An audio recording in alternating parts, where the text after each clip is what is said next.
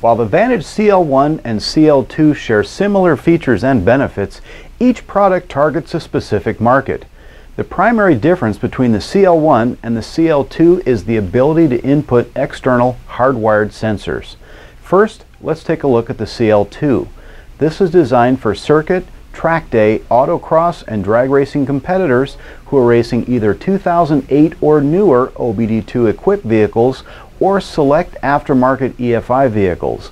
OBD2 data is obtained by plugging directly into the vehicle's OBD2 port, while EFI data is input into the CL2 by use of an OBD2 to EFI adapter cable. Note there are no connections available for external hardwired sensors such as wheel RPM, throttle travel, etc. Now let's look at the CL1.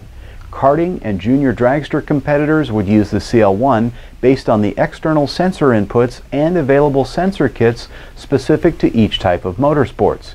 Circuit, track day, and autocross competitors who race vehicles which are pre-2008 OBD2, have aftermarket ignition systems, or who want to add external sensors are going to select the CL1.